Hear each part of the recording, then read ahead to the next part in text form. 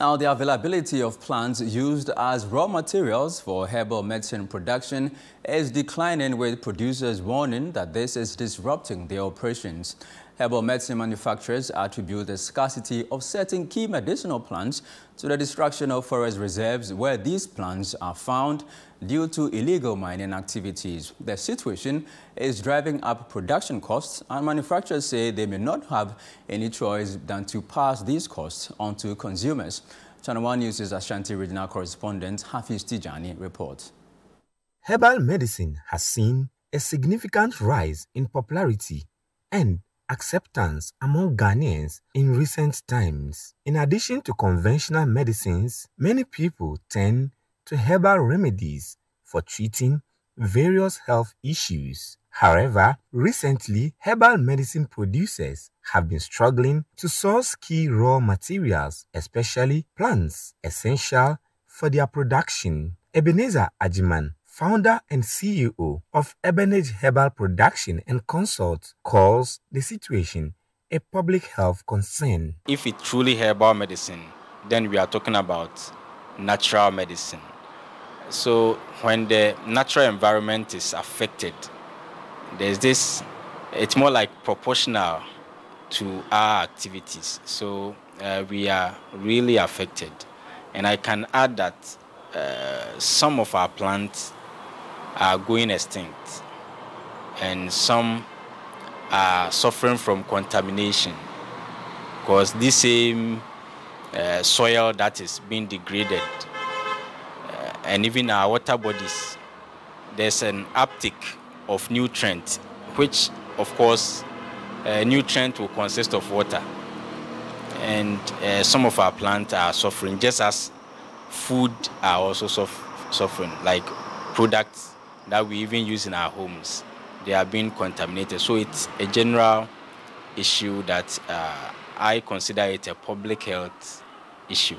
This scarcity of major plants used in herbal medicine production is a widespread issue across the industry. Inside the forest, there's a galamsey activity there. When you come to the secondary forest, the same thing.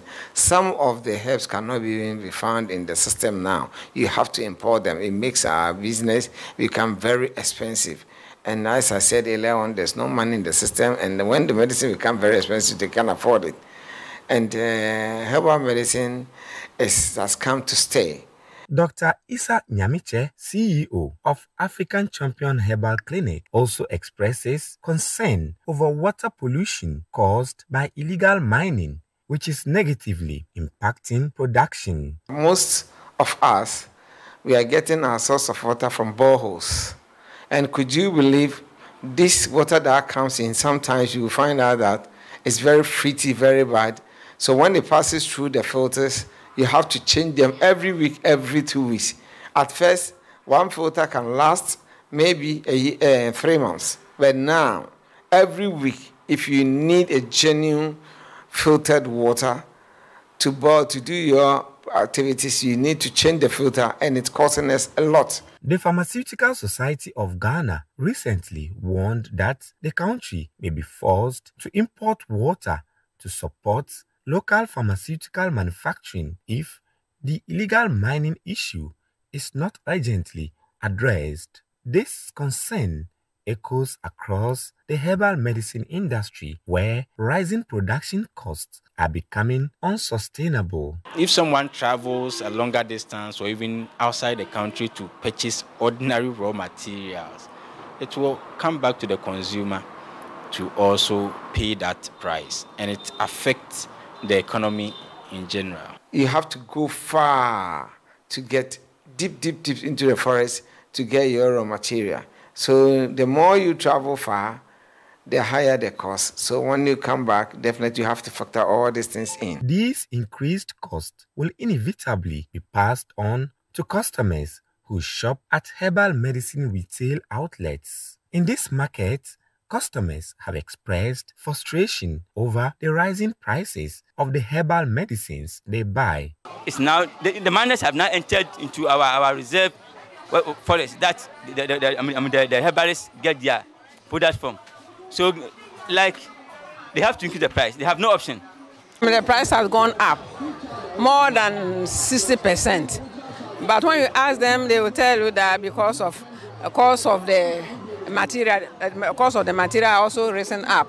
So you can't get it like before. Comparatively, the price is too dear. Because we have, let's say, 50 cities, you can't buy 2 drugs. First, they're not pricing it, but you see their price now. I pay that cost. Oh, so I'm more able to more. They want to make us and you're not more and they bought higher things. I don't know cash anytime.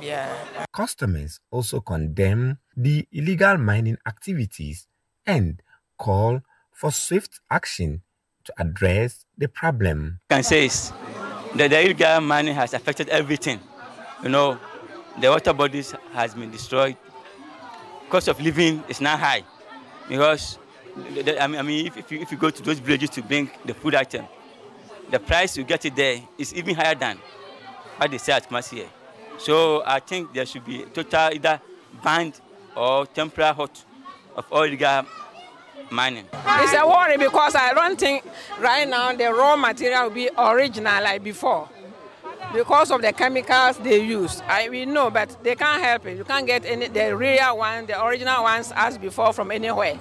So they are also just managing. For many, the concern goes beyond the rising cost. There is also worry about the long-term impact of illegal mining on the herbal medicine industry. The producers of these herbal medicines say the illegal mining activity is affecting the cost of production, and they have no option than to pass on the cost to consumers who come to buy at retail shops like this one.